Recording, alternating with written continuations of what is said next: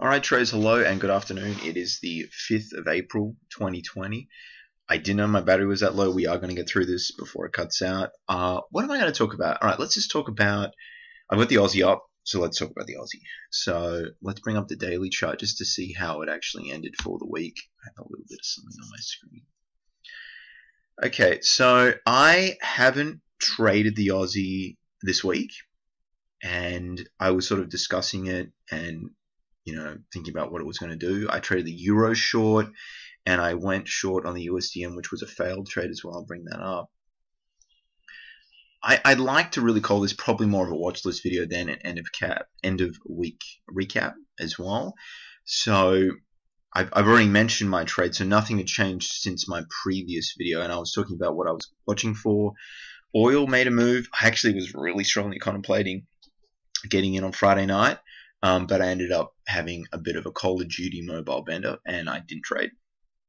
Which, NFP seemed to be, even though the numbers were catastrophic, it looked like the US dollar actually moved higher against a lot of the pairs. I mean, we've got the Kiwi as well, very similar. Actually, not as.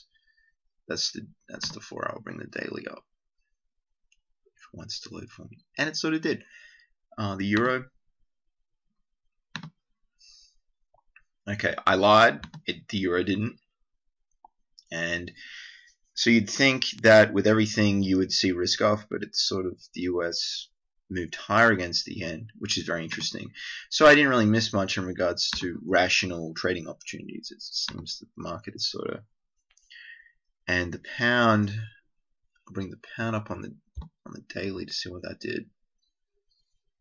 It just shows you guys that the current trading climate is pretty erratic, and that the market is sort of just absorbing this information and doing what it wants to do.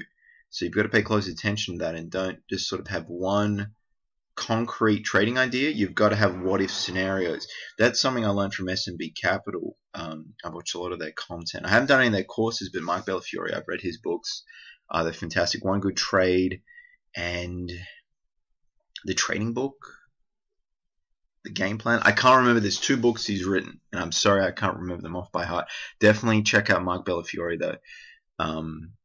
One Good Trade is fantastic. I've got that as an audio book as well, and I've listened to that multiple times.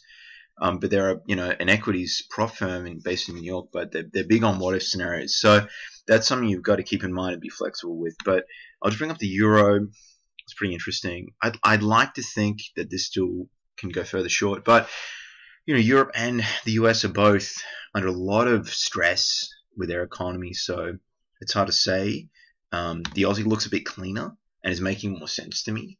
So what I will look at is Monday, if it can just hover around this level, maybe even come back above 60 cents, give us a little bit of a wick for a rejection, like something like even something like this would be good, and then fail to get through 60 cents and hold it, and then we could have a short in our hands. And we've got a little bit downside recently that could get retested, so we could get well and truly below 59 cents and sort of go from there. So it's just, you don't want to overthink things in regards to coronavirus, although it seems that Australia is much more insulated from the situation that is greatly affecting Europe and America. America is like the epicenter nearly.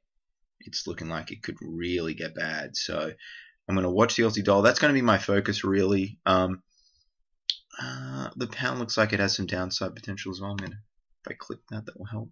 But we'll see what Monday brings. Monday, information gathering day. I've said this before. And let's actually have a look at the Swiss as well. That sort of looks long to me, to be fair. What about the CAD?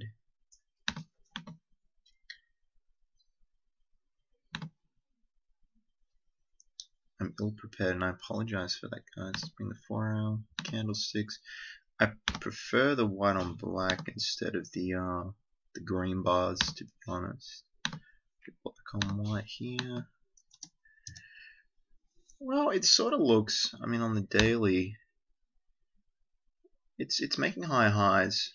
It's and with Canada exports a lot of oil, and we'll see though in regards to the price of oil. And if it gaps up, this is not going to be a long. But if it does get lower for some reason, I don't see it doing that. But if it does ease off into next week, this could be, a potential trend trade, and we might see some continued upwards momentum. But just the Aussie is a little cleaner. That's what I like. I'll bring the 4 hour just to conclude the video.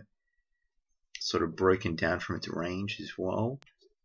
If we get something like this, maybe even with a longer wick, that's what I'd like to see for a potential sell.